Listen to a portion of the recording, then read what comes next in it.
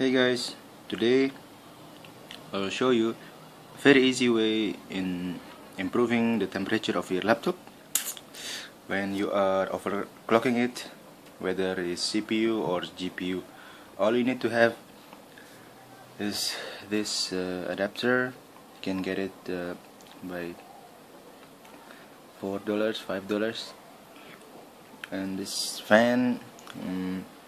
Actually, I got it for free. I got it from one of my home appliances, but you can buy it by 50 cents or $1. It's not expensive at all. And this fan it has motor inside, and it has cables connecting it to the adapter of the jack of the adapter. So I connected it the fan. This AC/DC adapter is rated 3 to 15 volts. You can get any other values if you want, and the current rating here is 1 ampere, and I'm suggesting you get the one with 1 ampere. The voltage is up to you. 12 to 24 is fine. All you need to do is just to put the fan next to the air vent of your laptop. For example, my laptop is MSI GT60, so it has the air fan at the back side, and I put it there. And make sure the way you put the fan is sucking the air out, not blowing the air in. Let's turn on the adapter. Now I'm running on 6 volts, and the RPM is around 2000 to 2500. Okay, so if I increase the voltage, the adapter will run faster.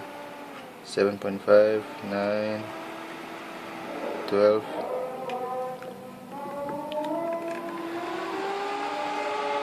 See, as you can hear from the sound, it's pretty fast. So it's sucking the air out. Okay, so it's very good, and by using this thing is much cheaper than other fancy brand like this brand.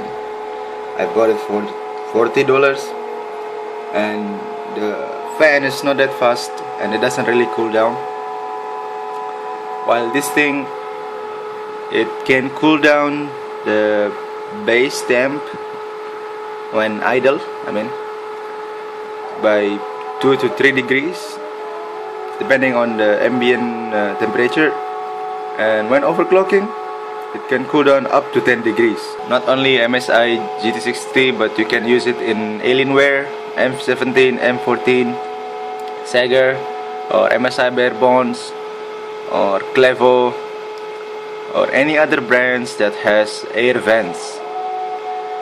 Alright, obviously a laptop has air vents. Unless the air vents is at the bottom of the laptop, then it cannot be used there. But as long as the air vents is at the back side or at the side of the laptop, you can use it.